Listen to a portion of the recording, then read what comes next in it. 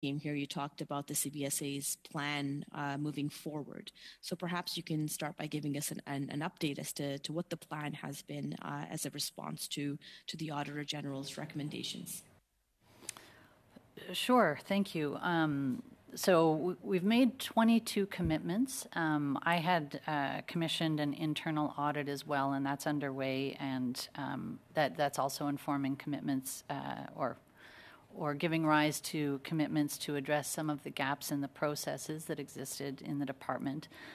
So I can group it into a few categories. One is training and guidance. It needs to be ongoing. We have I required retraining of executives and managers with delegated authority, and we continue to put out improved guidance. Quality assurance and controls, our second line of defense, as it were. I don't want to keep finding about gaps through our audits. That's an expensive way to find out that we don't have coverage and that our documentation isn't in order. Conflict of interest, I indicated that we've also done some work on that, both on the side of contractors and employees. Organizational changes. So I've mentioned a few times because it is quite significant in terms of the operations of the department, which is contracts going through one by one to a senior review committee. That's giving rise to a lot of discussions about whether we even need contracts in some cases, reprioritizing what we need to do, and then bolstering the capacity of our internal procurement team. It's increased by 20%. Credit to that team that the attrition rate has decreased to 7% from 35%. So we have a very engaged and knowledgeable team that's fanned out across the organization to support other divisions and sectors in their procurements. And then improving our information management practices. So the policy is quite clear on documents of business value. I don't think there's business value in having 18 emails back and forth versus decision documents that are clear and can be found with all of the other relevant documents, be it in a procurement file or investigation. So those are the areas that we're working across. We're more advanced. We've completed 9 of our commitments and should have the rest done in a year. But it also speaks to the culture. It's not about new rules and processes.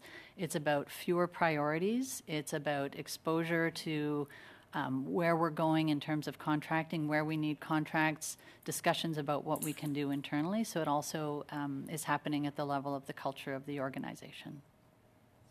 Thanks very much for that. And I always wonder about the role of the procurement directorate. I mean, in a recent article, we found that the organizations or the companies that the Conservatives are really going after, trying to connect to corruption and to the Liberal government, were actually brought in by the Harper Conservative government. So 13 years ago, and have then continued the process. So perhaps you can maybe shed some light on what is the role of the procurement directorate at the CBSA, and how new is this, and how does this go beyond governments of the day, and is there actual corruption that's happening here by ministers or by the Prime Minister? So the procurement group has always existed. It existed in a smaller form, and as I've testified, it existed in a way that they were not the point person on all of the procurements. So that's changed.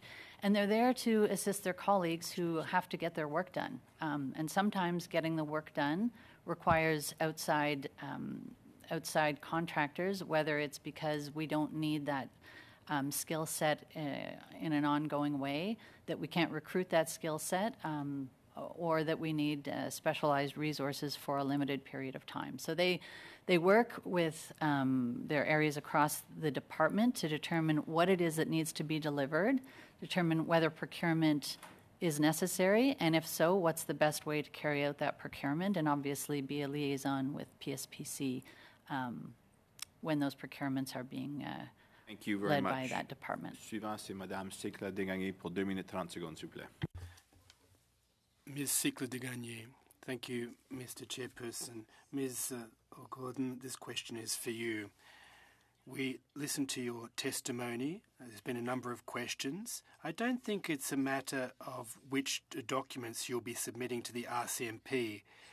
But when you appeared before the committee a number of months ago, you were very clear about the fact that your role now was to look forward, but also to tidy things up at the CBSA and ensure that a RiveCan, an event like this, an incident like this, would never occur again. And what I'm observing today, and you've heard this yourself, is that there are a number of employees of the CBSA that clearly violated the basic code of conduct, and they still hold their positions and they've been promoted, not just Mr. Opelma and Mr. Lauzon, but others.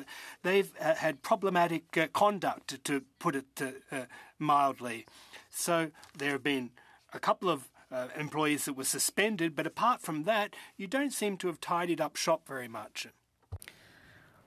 So there's two issues. One, it's the ongoing work of the Professional Integrity Division and what they are examining based on the documents that have come forth over the course of the past couple of years. And so I have made it clear to them that I have expectations that they will deliver high quality and as fast as is reasonably possible. And so through the course of looking back, they will come to decisions and recommendations regarding what they've found. They will work with human resources colleagues who, when an investigation is completed and if it's founded, then the next step is to determine whether there's any mitigating factors and take appropriate discipline. And they have a grid that can compare discipline for various. Thank you. Perfect. Now, could you submit the report to the committee? We know that the findings are of great interest to us because they have to do with what's occurring at the CBSA in the wake of the Auditor General's report. Could you share those findings with us and tell us when you will be sharing them with us? So I referred to ongoing investigations, so I don't have a document or a report. I have previously expressed that these are internal examinations of employee behavior and conduct. I'm sorry to cut you off, but I'm asking you a direct question. We and the public, taxpayers who are paying your employees' wages, want to know what's going to happen to those employees that lack judgment, that broke the rules, and that wasted taxpayers' money. Folks want to know, as president of the CBSA, how are you going to get Canadians and Quebecers those answers? A few things there. There's the issue of hospitality, and is there a link to wasting taxpayers' money there? I'm not sure. There's a values and ethics issue at play that we will be looking at with employees who have engaged contrary to the code of conduct. But I don't, and I said previously that we are looking. Could you please respond directly to my question? Sorry, your time has run out, but I'm just asking for an answer, Mr. Chairperson. I didn't get an answer to my question. Well, you'll have another round. But, Mr. Chair, I didn't get an answer. For 2.5 minutes, please. Thank you very much, Mr. Chair. Mr. Utano provided oversight of a budget that he was responsible for, which is $54.5 million at the CBSA.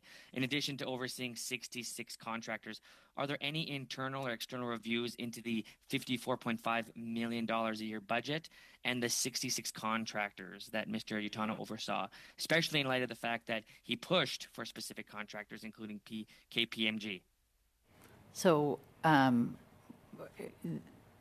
your reference to the $54 million budget, can you just tell me where that comes from? Well, I believe it came from his operating accounts for the total amounts that were approved for GC Strategies, for example, and other contractors from a total fund of $54.5 million. It could be more. Maybe you have more information on missing documents. So I guess apologies. My question is the $54 million in reference to the cost that has been put out for a RiveCan? So of the total amounts that we were able to obtain from the documents provided to the Auditor General, in addition to an affidavit that was submitted, that cites $54.5 million at the CBSA. The question is not so much on the amount, but on the accountability and transparency of that fund, particularly as noted in the affidavit, or even just the overseeing of the 66 contractors. So I apologize. What are you looking for? So in an affidavit that was submitted in a lawsuit, he submitted the fact that he was responsible for $54.5 million in addition to overseeing 66 contractors. It's the affidavit from the lawsuit against the CBSA. You're probably familiar. Are you familiar with the lawsuit against the CBSA? Is that the federal court? Yes. Yes. In that, have you reviewed the affidavit? Not personally, no. I see. In relation to the affidavit, it's submitted that he was responsible for $54.5 million at the CBSA, in addition to overseeing 66 contractors. My question is, given this information, whether you're just receiving this information now or in previous, is there any internal or external investigations or reviews into that specific responsibility? I don't know what we would review there. I Conflicts think, of interest, fraud, corruption. so that's certainly part of what I would expect our investigators to be looking at. I don't think they would break their work down by budget. I guess that's where I'm struggling with the question. So they are What looking. about the contractors? I'm afraid, Like Mr. 66 Digely, I'm afraid that is the time. I do plan to give you another round. Turning out to Mr. Barrett, you have the floor for 5 minutes, please. I want to talk about the dinner at Lansdowne. What was the venue? I believe, Mr. Chair, it was Joey's. Okay. What date did this happen? I apologize, Mr. Chair. I do not have the exact date. I can provide it to you. Please do. How many people were there? If I recall correctly, maybe 5 people, Mr. Chair. Between 5 and 10 people. Who were they? I was there. Mr. Firth was there. His partner, I forget his name, Mr. Anthony, I believe, was there. Mr. Utana was there. I don't recall if Mr. McDonald was there, but he may have been. And some other team members, contractors like Mr. Murphy, and that's about the number of people I can remember, sir. Mr. Murphy's a contractor with which or with whom? He was one of the subcontractors through GC Strategies. Was Mindone there? No, sir. And what was for dinner? I believe I had a burger, and there was appetizers, whatever Joey's food was. What about drinks? People Cocktail. had drinks. Beer, wine, mixed drinks, soda? I had a beer. Okay. And what did you say the discussions were about? You said it was about the work of, like, the day-to-day of ArriveCan. Yes, so we were working long hours, and we were talking. My conversation was mostly about the challenges of implementing ArriveCan from a technical point of view. So what would Mr. Anthony and Mr. Firth have contributed to those conversations? Because they don't do any technical work. They bill, and they build more than 1,500 times. So their business is contracting. It's not IT work. So there was no grind. You talk about you talked about the grind of ArriveCan, but for GC Strategies there was no grind. It was only grift, and so their business was drumming up more business. It wasn't about programming. So what would their contributions to those if you're talking about programming, I'm not a programmer. If someone started into a conversation with me about programming, they might as well be speaking, a language I don't understand, literally, in that case. Mr. Chair, absolutely. I didn't have much conversations with Mr. Firth or Mr. Anthony about programming. I was mostly speaking with the team members that I was working with. Okay, so who were? Well, there's only 5 of you, and Two of them are Christian Firth and Darren Anthony. So did they just talk to themselves? So who organized this dinner? I believe it was Mr. Firth. Mr. Firth organized it. Did anyone talk to him?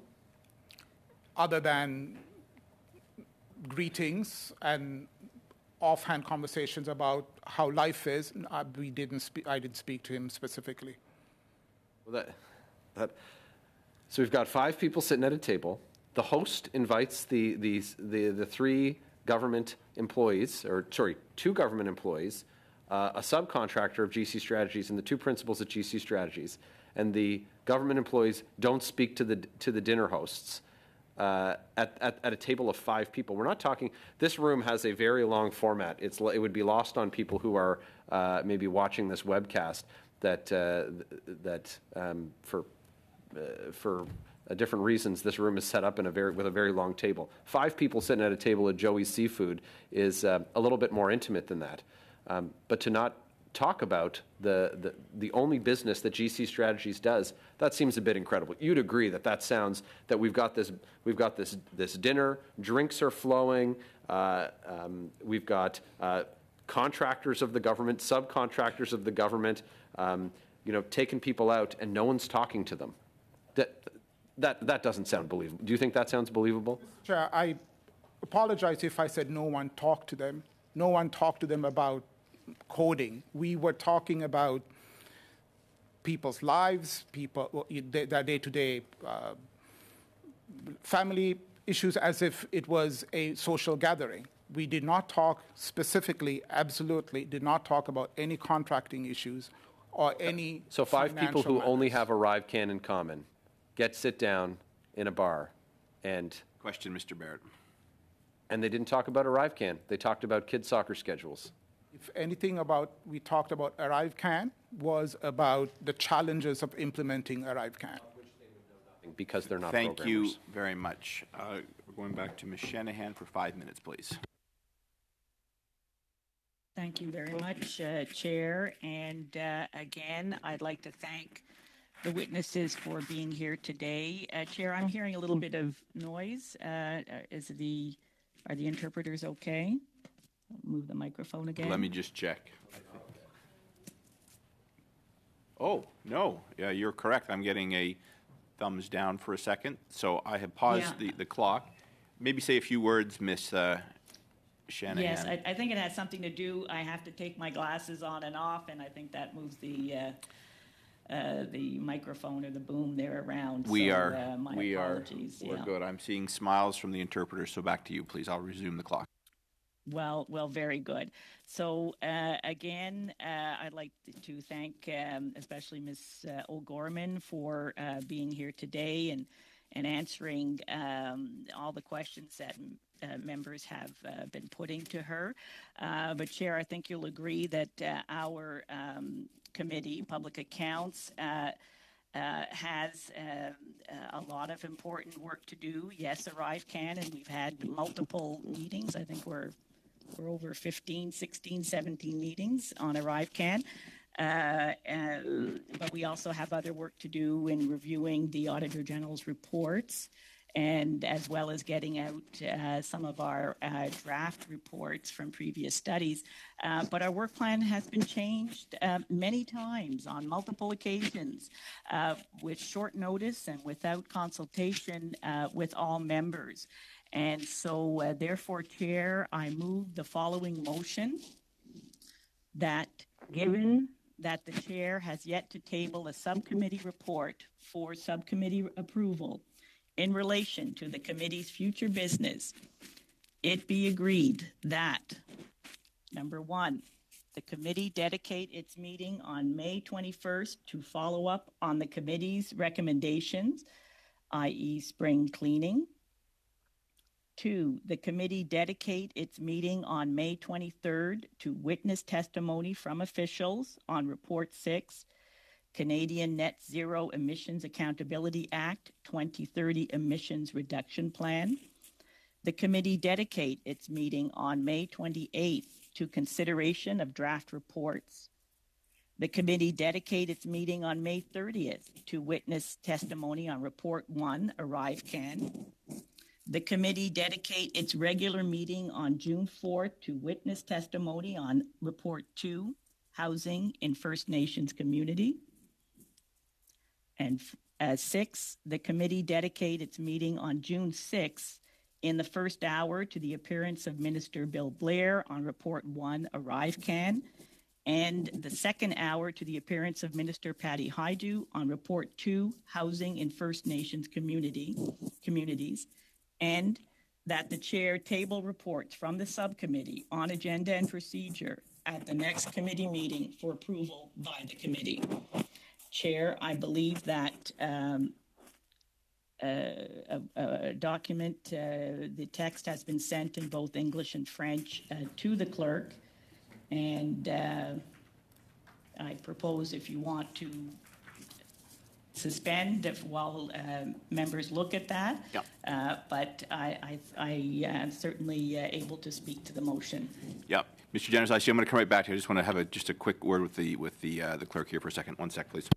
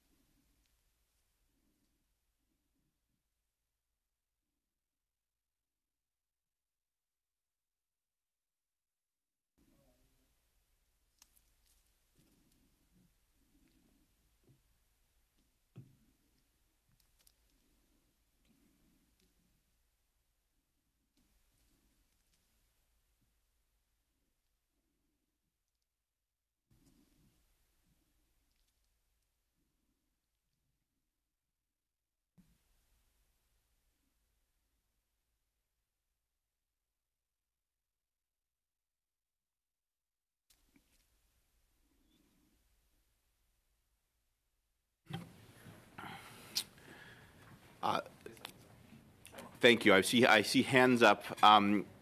Ms. Shanahan, so we're not in committee business currently. Your motion certainly is noted, with a small edit from the clerk, which I will get to at the appropriate time. So you're welcome to bring this up when we get to committee business after hearing from the witnesses. So for this is not a matter at hand motion, so I will rule it out of order so we can get back to our witnesses and then come back to committee business as per the schedule. Point of order, Chair. With all due respect, I challenge that decision. This is what we've that is your certainly your right to do it, and I will. So technically, you're right, Mr. Barrett. You cannot move a motion or point of order, but as the mover of the motion, she does have the floor to respond to me. So, Ms. Shanahan, just say I challenge the chair without the point of order. I challenge the chair. Very good. All right. Roll call, please. Thank you very much.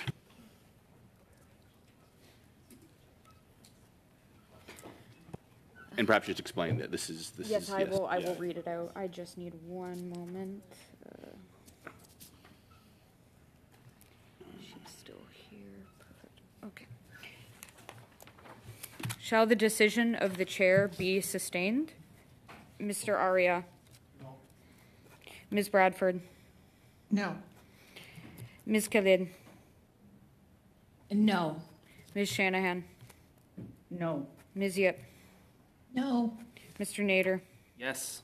Mr. Barrett? Yes. Mr. Brock? Yes. Monsieur Blanchette-Jonca? Oui. Mr. Desjardins? I think it's Miss Blaney. Oh, Ms. Blaney, my apologies. I vote no.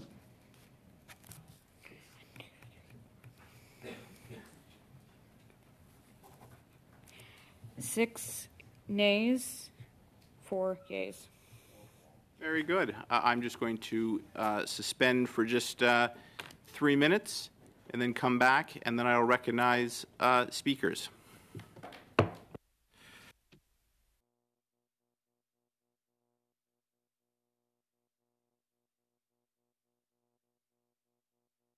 Change, but I'm looking for a friendly amendment, friendly change on you, so we don't have to have an amendment to it, and that is to, so as you know, I give the clerk discretion to work with witnesses on their availability. The clerk informs me that on May 23rd, we have secured transportation in place of the net zero, and the net zero study will be on June the 6th. So with your permission, we'd like to swap that on your motion. And you're signaling to me no. No, because June the 6th, we know how difficult it is to get confirmation of ministers, and it's very important to the members. So I suggest, and I think we go into later in June. I see. So your motion is actually proposing we bump the study on June the 6th and have Minister Haiju in. We have both Minister Bill Blair and Minister Haiju. Correct. On June 6th. Okay. Then could my amendment to your to your motion be then that instead of the net zero study on May 23rd, that it be the Transport Canada study? Both, I'll just point out, were priorities of government members. So I'm looking for your permission to swap one of your studies for another. Well, we can have an alternate date then for the Canadian net zero emissions, as long as we can say that takes place before June 2020th. At that meeting, to the best of the ability, I'm going to look for some appropriate wording. But I think it's, we understand that that's normally how it happens, that it's on a best efforts basis. So I think that part of that friendly amendment, which I believe has to be proposed by someone, if maybe we can see the wording on that, would be to, on a best efforts basis, or indeed, let's say that it must be scheduled, because I okay, no. If you want to extend your motion and move another date, you're going to have to make that amendment. I'm looking for your permission. No. I'm looking for your permission to schedule national trade corridors on June 23rd, because on May 23rd, because that is where the clerk has lined up the witnesses. Yes or no? Not without a guarantee that we have. This is no. I'm not making a no, Ms. Shannon. You can point of order, hold on, Ms. Shannon. You're not negotiating with me for an expanded motion. You've tabled your motion. You can come with a sub-amendment. Hold on, Ms. Khalid. You can come back and propose another date, but I'm not in a position to expand your motion. I'm asking for a clerical change, as per what the clerk's reporting to me, to do the transportation on June 23rd. Yes, Ms. Khalid, you have a point of order. Thanks, Chair. 2 points. One, I believe that Ms. Shanahan cannot amend her own motion. And secondly, I do believe that you, as Chair, need unanimous consent in order to move a motion to amend any motion on the floor as well. So just a friendly reminder, Yeah, Chair. well, I'm looking for Ms. Shanahan's agreement, so I don't have it from her. Obviously, it's not going to go anywhere. So, Ms. Shanahan, do you want to accept my through the clerk through me change to put transportation on May 23rd? If the answer is no, we'll just open up the debate on the motion, and we can deal with the consequences later. Well, indeed, I can't do that in good faith without knowing that we will have the report 6. So maybe other members can put forward what I would call friendly amendments. Okay.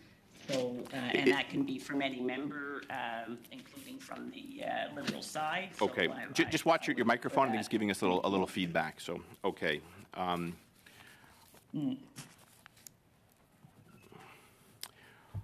All right. I had previously said, and I see hands going up. Mr. Genuis, you had signaled prior to my suspension you'd like the floor. Are you with us to take that? If not, I'll move to Mr. Genuis. Are you ready to? Chair, I am here, but I think Mr. Nader was going to make the comments I was going to make, so happy to hand it over to him. Very briefly, Mr. Chair. I mean, this is obviously eating into time that we could hear testimony, damning testimony, I would say, from the Canada Border Services Agency. This is really just reconfirming what was done in our subcommittee, in which you, as Chair, have been directed to undertake. So I really don't see why this is being brought forward at this point, especially since we have committee business scheduled immediately following our testimony. So I would move that we adjourn the debate and hear from the witnesses on CBSA on the damning ArriveCAN report. I cannot adjourn debate on a motion unless you're signaling you're supporting it, in which case you just want to. Well, if everyone's ready to deal with it right now, let's go. Otherwise, I adjourn debate, and I move that we adjourn debate and hear from our witnesses. All right. Mr. Nader has called that we adjourn debate on the motion. Please call the roll call, clerk.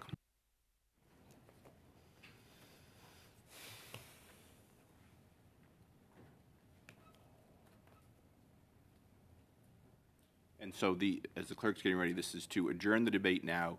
We go back to the witnesses, and then we go into committee business and can pick things up again there. Clerk? Shall the motion of Mr. Nader carry? Mr. Aria? No. Ms. Bradford? No. Ms. Khalid? No. Ms. Shanahan? No. Ms. Yip? No. Mr. Nader? Yes. Mr. Brock? Yes.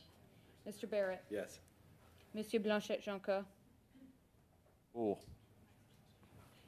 Ms. Blaney? No.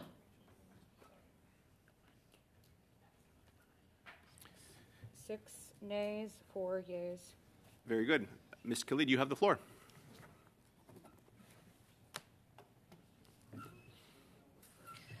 Thanks very much, Chair. I appreciate the opportunity. Look, Chair, I have been quite clear over the past number of months that I have had the honor of being part of this committee. We can do things in 2 ways. We can have a collaborative approach as to how we are going to run our committee, or we can have a not so collaborative approach where, like we try to find gotcha moments, we try to find clips, we try to bring in matters from other committees into ours. And to be quite frank, and I really take points from Ms. Shanahan, who I learn from a lot because she's been a veteran of this committee. So that's not the role of what this committee is. Chair, you've had the opportunity to table subcommittee reports. We have a rolling work plan. And the fact that we are sitting here in our constituencies, the majority of us, trying to balance the support for our constituents while also trying to make sure that we're doing the important work in Ottawa. It's very difficult. I have constituents who I have had to cancel meetings with because I get to see your lovely face, Chair. And my constituents are annoyed by that. And I think that we have had so many opportunities to come together, to build work plans, to say, okay, committee, we are all on the same page here. We all want to work together. Here is what and how we are going to govern ourselves over the next couple of months. And you have had so many opportunities, Chair, to do that. And again and again and again, we see that things change on the fly. In fact, in our last meeting in Ottawa on Thursday, you had given indication that we would be having a committee meeting on Thursday of this week. May I interrupt? I am speaking to the motion, Chair. No, you're not If actually. that's okay. No, you're actually not. The motion is about the schedule. Indeed, and I will quote to you, Chair, the language of the motion. Given that the Chair has yet to table a subcommittee report for the committee's approval in relation to the committee's future business, it is agreed that. So what I am talking about is, unfortunately, your failure to table subcommittee reports, to come up with a workable work plan, and to, unfortunately, preempt the committee. You had given indication that you would call a committee meeting on Thursday, and yet here we are on Tuesday for a 3-hour meeting, which I am more than happy to discuss. But Chair, we need to have a work plan, and that is what this motion is really all about. It's about creating that work plan and holding you to account, Chair, because quite frankly, every single member on this committee has the same objectives. The Public Accounts Committee has a very, very clear mandate that we are all in agreement with. And the fact that that work plan keeps changing, the fact that we get duped every single time on when committee meetings are going to happen, when they're not going to happen, what the agenda is, who the witnesses are, constant amended notices of meeting has led us to this point where we are now putting forward a motion to say, hey, Chair, if you're not going to do your job, let committee members come together and do your job for you. Point of order. I have a point of order, Ms. Khalid. Yes, Mr. Barrett. Pardon me, Mr. Nader. Pardon me. Thank you, Chair. I would just remind Ms. Khalid that it is in our standing orders not to speak disrespectfully of the Chair. The position of Chair is a important position, and we have faith in our Chair. Thank you. Absolutely, Chair, I have faith in you, and I know that you can do the right thing. I am not speaking ill of you. I am just calling out what has happened over these past number of months that I have been a member of this committee to try to bring some order to this committee. And Chair, I know that you're trying to do your best. I know how difficult it is for the clerks to find witnesses, to fill in the schedules, etc. But the fact that we keep amending our meetings, the fact that we keep calling unexpected meetings, it is difficult. The meeting here today has cost taxpayers over $10,000. Can you imagine $10,000 for 3 hours in which we could have been supporting our constituents and had this in our sitting week? So what I'm trying to say to you, Chair, is that this motion is a proposition as to how we are going to conduct ourselves over the next coming weeks. And we have 5 long weeks in Ottawa where we are going to be able to do all of the work that is on your agenda, that is on all of our members' agenda. We just need some kind of decorum. We just need some kind of ability to have certainty in not only our own schedules, but in the schedules of our constituents too, so that when they schedule meetings to come and see me, for example, that I don't have to cancel on them on the last minute just so I can appear here. So, Chair, I submit that to you. I am very much in support of this motion, and I'm hopeful that members of our committee are also, because what this motion does is that it gives us clarity, it gives us concrete work plan, which we have been waiting for a very, very long time, for months in fact, and a work plan that keeps changing and keeps fidgeting around with. And here we are in a surprise meeting on Tuesday. I don't know why we are doing this, but I'm hopeful that this motion brings concreteness and stability to our committee.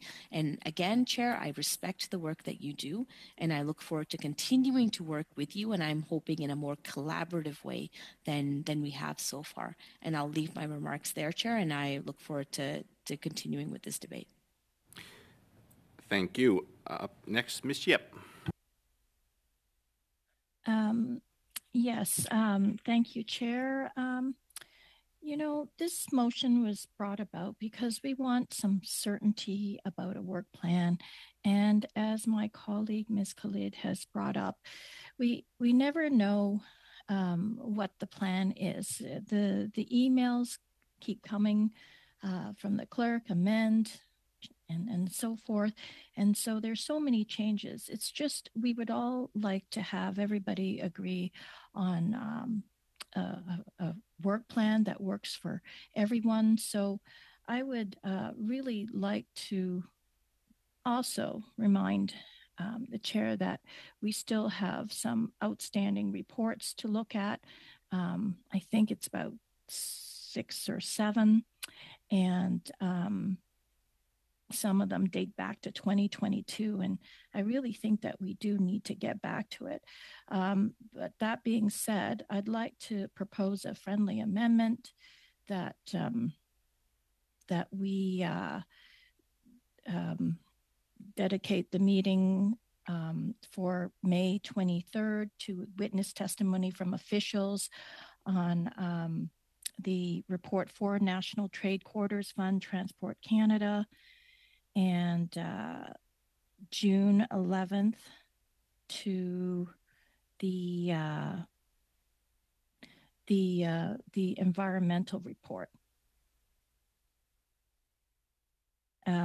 Sorry, I just need a moment to get the right wording of that. It's Report 6, Canadian Net Zero Emissions Accountability Act.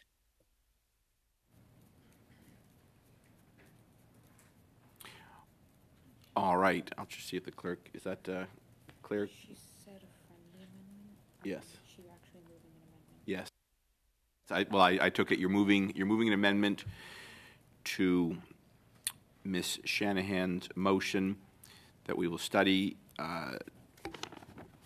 report 4, trade corridors, on May 23rd.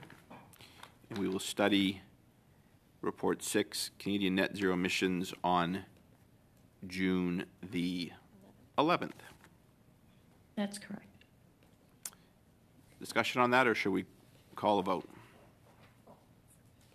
Let's call. I'll accept it as a friendly amendment. Looking then for discussion or UC on that. Hearing no opposition, that is passed. Back to the discussion. Ms. Shanahan, you have the floor. Thank you very much, Chair, and I appreciate the friendly amendment brought forward by my colleague, because indeed it's the kind of accommodation that we can normally expect in this committee, where members discuss either in the subcommittee or in committee business, and usually in camera, what the work plan is going to be going forward, so that there's some clarity and certainty in the work that we have to do, because we all take it very seriously, and we want to be prepared. And Chair, I have to say that last Thursday we had committee business in public for an hour where we discussed at great length a Thursday meeting that we would be having this week without any clarity as to who the witnesses that were going to be called. And in fact, members on the Liberal side found out that other members had prior knowledge. On the Conservative side, had prior knowledge about whether or not witnesses would be able to attend, and that was shown by a motion. Miss Shanahan, I'm going to first of all, Miss Shanahan, that was put to bed. Second, what's good for the goose is good for the gander. You appeared to have advanced knowledge of Mr. Haiju's availability in a few weeks that I'm aware of and the clerk's aware of, but no other members are aware of. So back to you. Let's not go down that road. Please speak to your motions and save your skullduggery. Indeed, Chair, and I hope that you're not impugning any motions, any motives. You were the one doing that, Ms. Shanahan. Back to you. Well, Chair, again, this is why we have these discussions normally in a in-camera meeting where, members can speak freely, share information, and so on. But for some reason, not for just some reason, because of really weeks and months of frankly, some members not being able to have full access to all information that was made available to other members, for multiple changes to a work plan, the work plan not being sent out on a timely basis, a subcommittee report not being submitted to the committee for approval, and so then being subject to change after the subcommittee has spent considerable time working on it. And so this is why I am presenting not only this motion, but I'm very happy to receive the friendly amendment that has been put forward today. And I'm looking forward to some very constructive work by this committee in the weeks to come. And I will leave it there. Thank you very much. Thank you. Mr. Arya, you have the floor, please. Just a short comment, Chair. I'm not a regular member of this committee, but I was in this committee during 2015-2019 when I was first elected with Conservative Kevin Sorensen as the chair, and we had NDP member David Christopherson, who was a very active member of the committee. I fondly recall those 4 years when the committee worked very well. In fact, the entire 4 years, there was not a single dissenting report from any of us. We had the majority then, and I should say it appears the things have changed now. That's all I wanted to say. Another thing, Chair, in fact, before our committee in 2015, the departments used to send different levels of officers to the committee, but we put our foot down and insisted that the deputy ministers themselves be available for every single meeting. And we enforced it, though it was our government, at our insistence on the Liberal side, that we made sure that the deputy ministers appeared on behalf of the department. Thank you, Mr. Chair. Thank you very much. Ms. Bradford, you have the floor. Thank you very much, Mr. Chair. I'd like to speak in favor of the motion and as amended with a friendly amendment. As a new MP, I know that we have two roles. One is our parliamentary duties, which take place here in Ottawa, and the other, equally important, if not more so, is our duty to our constituents back home. And this time of year, we have very few weeks dedicated to that. In fact, this is our final week here in the constituency until the House rises on June 21st. So consequently, we have a lot of meetings booked here, often quite a bit in advance. The schedule is very jammed. So I reiterate the comments made previously by Ms. Khalid and Ms. Shanahan. We get these things booked, and then all of a sudden they're upended, and we have to cancel on our constituents. It sends a very poor message. So this week, with the ArriveCan, we've had, I don't know, I've lost track, probably 17 meetings on this. And I think half of them have happened during constituency weeks, which should not happen. And now we're to the point where recalling witnesses we've previously heard from, and they don't really have anything new to add. Last Thursday, you said that we were going to have a meeting on Thursday. So I had to, get coverage, which was difficult. Miss Bradford, this is not about the motion. This is about not wanting to sit in the recess week. Back to you. I'm sorry, Chair. It's about the need for the motion. And I'm sorry this motion is necessary, but it's become quite evident over the past, couple of months that with these unexpected meetings that happen during constituent weeks, we need a program.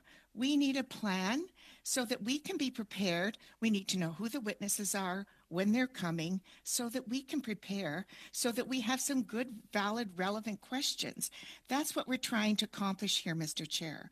And so I think that this plan, and we need to stick to it. We need, by passing this motion, to say, this is our work plan, and we won't be altering it. The witnesses will be lined up, and we won't be having any extra things added on that are going to disrupt this work program, because we have, reports that we need to table and get done so that we look like we're effectively conducting the work that we're elected to do. And we need to get on with it. And our wish is that this brings some structure and clarity that I feel has been missing with all these additional things that have disrupted and pushed our reports back so we don't get things tabled in the House. And it's just so that we have some structure and advanced knowledge of what's coming up, who the witnesses will be, and so that we can proceed on an ongoing basis. Thank you. Thank you. Ms. Khalid. Thank you very much, Mr. Chair. And I just want to add on to what my colleagues have said, but also to kind of expand on all of the points that this motion outlines. So, when we talk about kind of a spring cleaning, there's a lot that's on the plate of the Public Accounts Committee's agenda. There's a lot that has been pending, and I know that our last meeting was in camera, so I can't go into details about specifically what was edited or discussed in reports, but I do recall just being alarmed at having to change dates, given how much reports have been delayed and pushed back because of calling and recalling and recalling and recalling the same witnesses again and again and again. So I think point one is very, very necessary, that we definitely need to have a spring cleaning of what is on our agenda and how we are going to conduct ourselves going forward. I think having that conversation is going to really clear up and hopefully prioritize and triage kind of what is on our plate and what we need to get done as soon as possible. For point two, the dedicated meeting for May 23rd from officials on Report 6, the Canadian Net Zero Emissions Accountability Act 2030 Emissions Reduction Plan. I think that's something that Canadians are really wanting to hear about and hear from. That report is a significant one in terms of the climate today. We are about to go into a significant fire season where we are going to see a lot of forest fires over the summer. We are going to have multiple conversations about what climate change means to all of us, and how we as a government and how we as specifically as Public Accounts Committee is going to ensure that we are holding government to account in terms of what the action plan is with the net zero emissions. And I think that this report is very important for us to get on the radar and tabled in the House, and we do need to discuss it as a committee. So again, a very, very important thing to be included in this motion. The third point is consideration of draft reports. As I had alluded to earlier, Chair, there is so many reports that we just have not gotten to, that we should be getting to. In fact, we've had to amend some of these reports based on the delay. And I think that it is so important for us to get these draft reports tabled, because the work of the Auditor General is important. The work of this committee is important. And if we are just holding on to all of these reports, then how are we going to further the work that we're trying to do? How are we going to further the recommendations that we are proposing based on the Auditor General, based on what we've heard in this committee? I think sitting on them is doing a disservice to our committee and to Canadians as well. So I really think that's an important part of this motion as well. And you know, as chair, you've indicated that the Arrive Can is very, very important. You know, this motion also speaks to that, to say that the May 30th meeting be dedicated to witness testimony on Report 1 on Arrive Can. Because we do care, Chair, about what you think, about what all members of this committee think, and what impacts and what is important to Canadians. And so including this as part of the report, as part of the plan, the work plan for the next couple of months, I think is very important. Because I, for one, and I've said this on the record so many times, I'm so disappointed with how Arrive Can happened. I can't believe how much money we spent on this. And I think it is important for us to put out that final report on what exactly happened here and how we are going to reconcile the 13 years, Chair, of a government who, of multiple governments who have had challenges with contracting. And I think Arrive Can is a good example of how we can do that. We've also, you know, on the First Nation, the housing issue with First Nations, I know Mr. Desjardins has been very, very vigilant on and ensuring that we speak about this. And I know that our government has had a lot of interventions on this as well, and a lot of work. And I think that's another really, really good thing for us to talk about.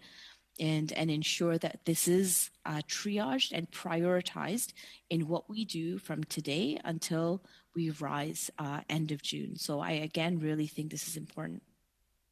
And again, like with the two ministers, Minister Blair and Minister Haidu, they do need to appear because that is the will of the committee. We've passed motions accordingly. We have talked about this and collaborated this. And so it is difficult, as members have said, to get the agenda of and the time from ministers. So if we have those times confirmed, I think it would be really helpful for us to be able to schedule that in and to make sure that that we are getting them on the record for a lot of the issues that we have been discussing in this committee. So, Chair, I've talked point by point on all of the issues that have been raised in this motion, and I'm really hopeful that you yourself and all members of this committee can support this work plan, because, quite frankly, we have yet to see a workable work plan, or any work plan, to be quite frank, over the past couple of months. So we're just trying to propose something that would be helpful, that would help guide this committee and give some kind of order and prioritization and triaging to how this committee operates.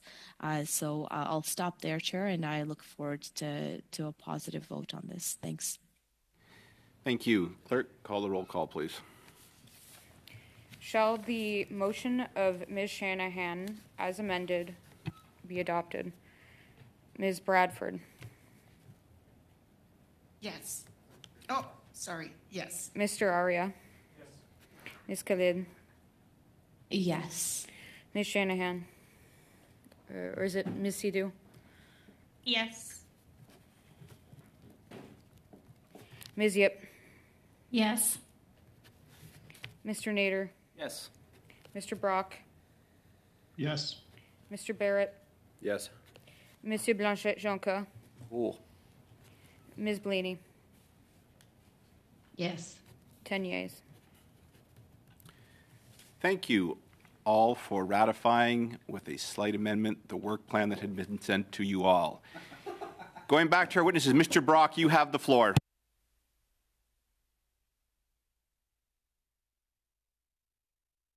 Thank you, Chair. Ms. O'Gorman, you appeared at OGO, this OGO committee, on October 24th, 2023. You informed this committee before your appearance at that meeting. You visited the PCO at 80 Wellington at 2 p.m. You then attended the OGO committee at 3:30 p.m. and the next morning visited 80 Wellington again, the PCO's office. This is all pursuant to your calendar. Did you meet with PMO officials? No. Did you meet with PCO officials? I don't know the specific meeting that you're talking about, but if I was at PCO, I would have Ma'am, been... I just repeated the meetings that you attended. October 24th, 1 hour before your committee appearance, and following your committee appearance on the 25th. So I'll ask again, did you meet with PMO officials on both of those dates? I would have to review my calendar. I don't recall meeting in person with PMO officials for any meetings, but this is more than 6 months ago. So I guess if Mr. Chair, if there's a specific question that the member wants to know, pointing out dates of meetings 6 months ago, I'm hard-pressed to... This is an important question, and we want an answer to it. Who at the PMO and the PCO office did you meet with before and after your appearance at the OGO committee? I would have to review my calendar. I don't have it in front of me.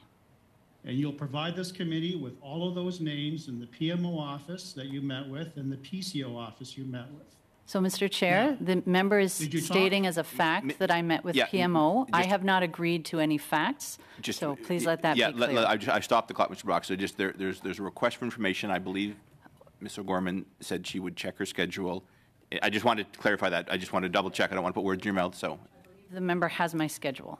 So if the people aren't listed, I can see if I can go in and find that, but I will take that back. Thank you very much.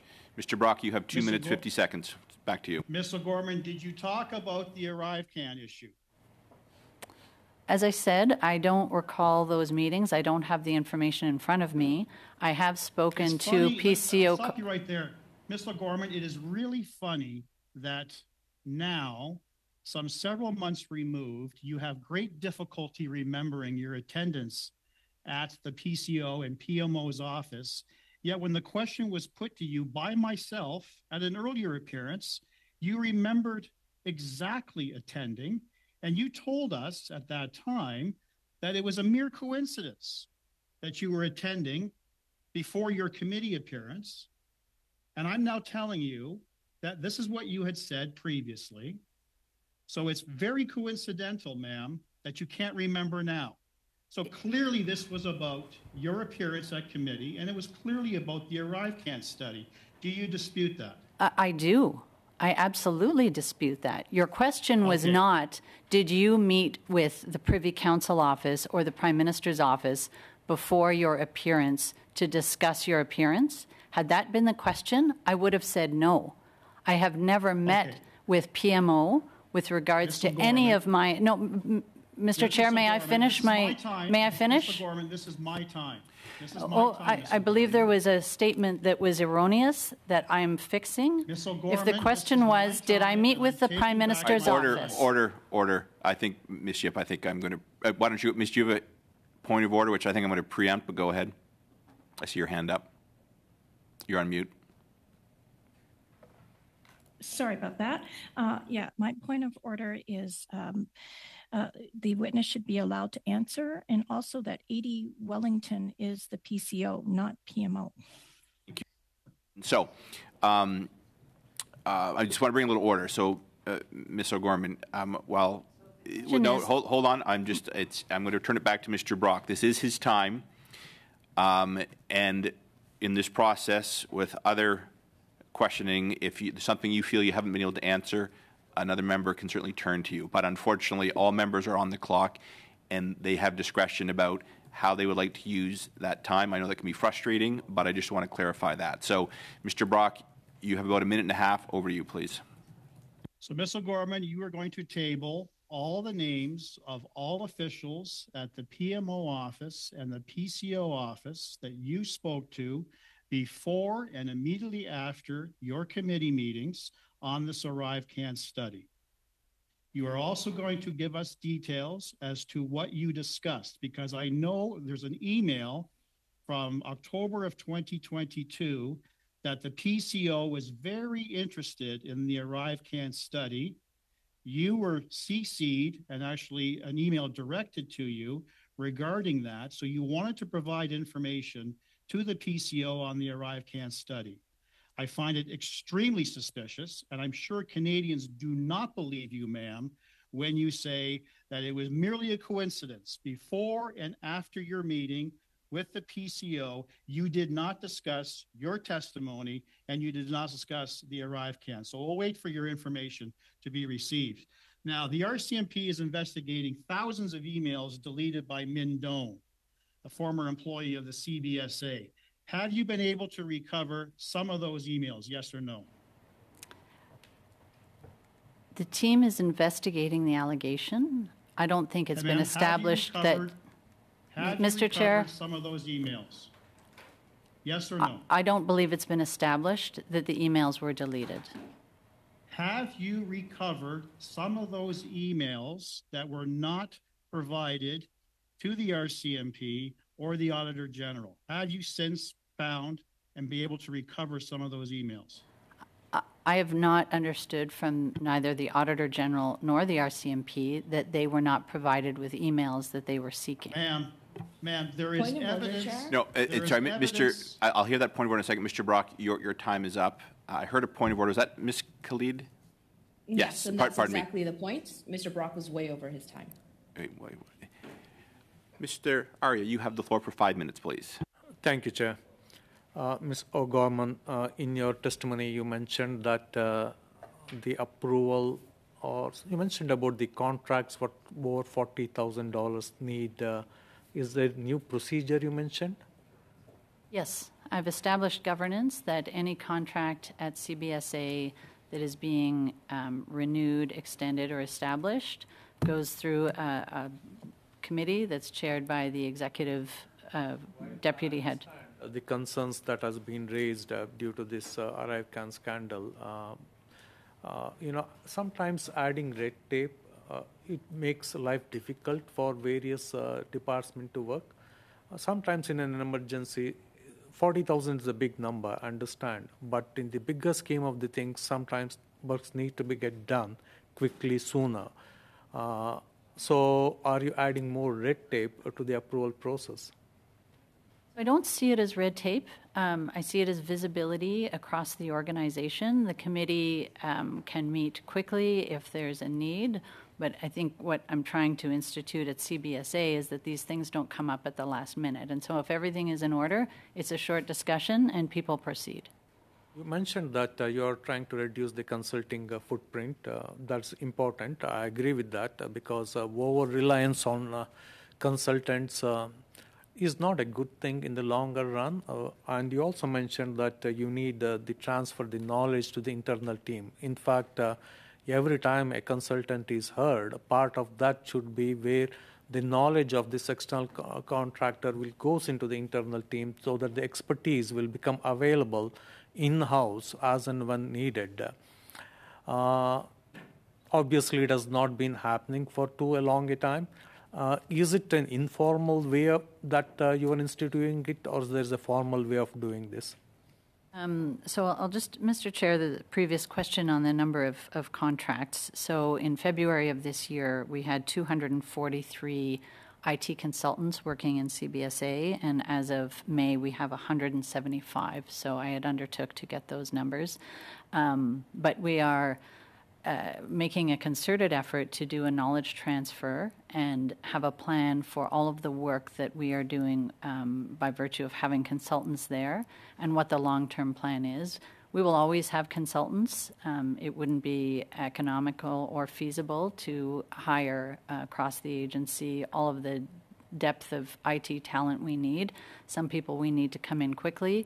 Like I said, we have people who know computer languages that don't really want to work for government. They're retired. We need their expertise. So again, there too, we're looking in quite a concerted way to be able to do a knowledge transfer and do that work ourselves. Mr. Chair, I move to adjourn the meeting. Motion to adjourn the meeting. I'll get the clerk to call the roll call on that, please.